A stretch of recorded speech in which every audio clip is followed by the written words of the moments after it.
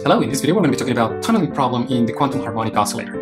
Here you have the probability density for the ground state, first excited, second and third excited states for the harmonic oscillator, and this is going to be your classical potential that goes as a x squared. These oscillations that we have are always with respect to the equilibrium position. So positive values means that the bond is stretching, and negative values means that the bond is compressing. So these positive or negative with respect to the equilibrium position of that vibrating bond.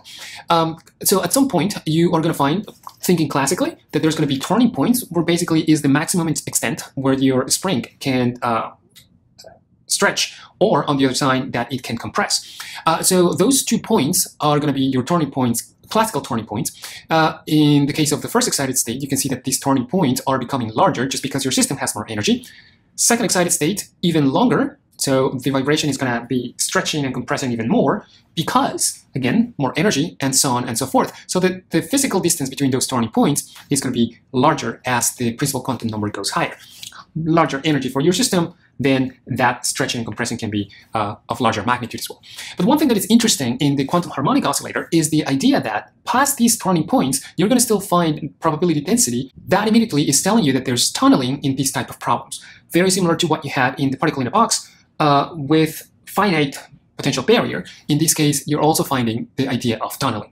So in this particular case, since that tunneling can extend in either the negative or the positive direction, you're going to find that the total probability of finding this tunneling will have to be the addition of the probability density on the right side of your graph and the probability of tunneling from the left side of your graph. So because of the symmetry of your problem, you can also say, well, I can calculate what is the total probability on the right side, and I can multiply that by 2 to calculate the total probability, again, from the symmetry of your problem, if you look at these probability densities and the distribution they have with respect to the equilibrium position. Okay, good. So now that we established that, the formulation, remember that the classical turning points are those where the kinetic energy of your system goes to 0. That means that the total energy of your system is your potential energy. That energy of that particular quantum state, then it's going to be the potential energy, which is equal to 1/2 of the force constant times the displacement squared. And at this particular point, this displacement is that associated with the turning points depending on the principal quantum number that you have, the energy level of your system. Solving for that, we find that the magnitude of that turning point can be calculated in the x-axis as the square root of 2 times the energy of your vibrational load divided by the force constant. And it's plus minus because, remember again, you have this symmetric type of problem. Okay, but in terms of the reduced variable that we've been using, chi, you can actually remember the way that we set up. Chi is related to the vibrational axis, x, through alpha. Alpha contains these parameters that defines your oscillator. So we can then put this expression in terms of the turning points in the reduced coordinate.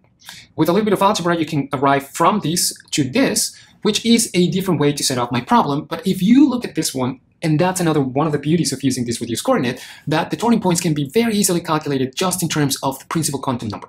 Here, of course, but you will still have to calculate the energy for that particular level. But here, just referring to the principal quantum number, you can immediately look at the turning points in terms of the reduced coordinate. So with that, remember that we have this wave function that we can express easily or more succinctly in terms of that reduced variable. But if we're going to be changing our variable of integration from variable x, the x-axis, into this reduced coordinate chi, we need to make sure that we are also changing dx into d chi. And then the equivalence from this definition of chi with respect to x is going to give me that dx is equal to alpha d chi. That's very important to take into consideration because now I can calculate the probability that my oscillator extends beyond the turning point in terms of the reduced coordinate with this formulation in which now I have to include alpha times d chi instead of the original variable, the x-axis. And also I'm changing the interval of integration as well as the variable of integration to something that is related to chi. And this, the wave function, I can express it with all the terms that are related to that reduced variable chi. Okay, so that's the setup of the problem. Let's actually explore the solution for whenever we have the ground state, that is the principal quantum number equals to 0, vibrational quantum number. So we can, the first thing that we have to do is to calculate the turning point in terms of that reduced coordinate. I'm just going to use the formula that we found for that turning point. So it's 2 times the quantum number, which is 0, plus 1, the square root of that. So it's going to be plus minus 1. Those are the 2 turning points. But I'm just going to calculate for one of them, and then I'm going to multiply by 2 to find the total probability, meaning the probability of tunneling to the left of this graph and to the right of this graph and to the left of this graph. Okay, with that, the probability of finding the oscillator beyond that turning point with respect to that reduced variable is going to be equal to the integral of from the turning point in terms of the reduced variable all the way to infinity of my ground state wave function square, which is the probability density, times alpha d chi. And again, remember this alpha came from the fact that we're changing the integration variable from x to chi. With that, I can express now the wave function of the ground state. This is my normalization constant. This is the Hartmann polynomial of associated with the ground state, degree 0. So this is going to be equal to 1. And that's my Gaussian function. So I do the proper substitutions. This 1 square, I'm putting this variable outside of the integration. I am left with this integration from 1 to infinity of my function. When I integrate this part of my equation, I'm going to find that this is defined in terms of the error function, and it's going to be equal to the square root of pi over 2 times the error function 1.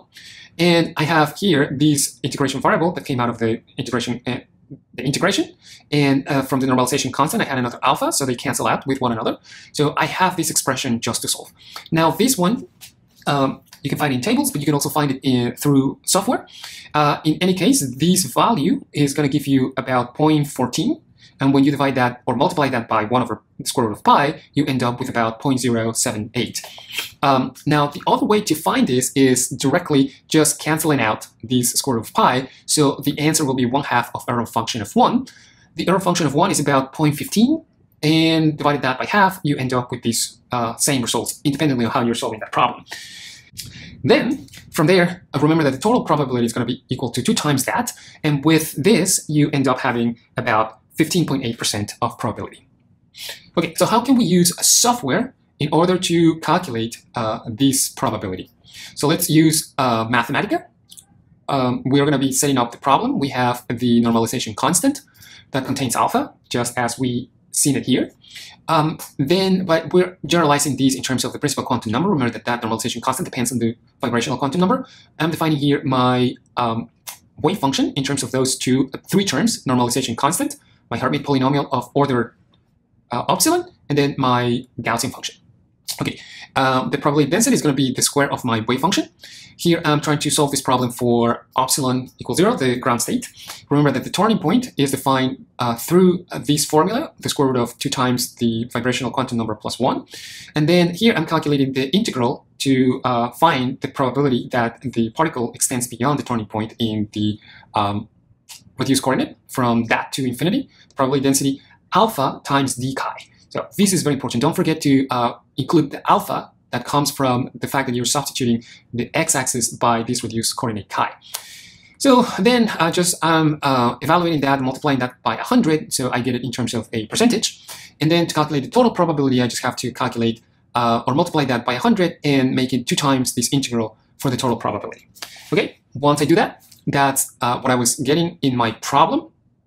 The results that I got are around 7% or 7.8% for the single probability. And then when I multiply that by 2, I end up with about 15.7%. So this is another way which you can calculate it directly with Mathematica. Okay, I hope this is helpful, and I will talk to you later.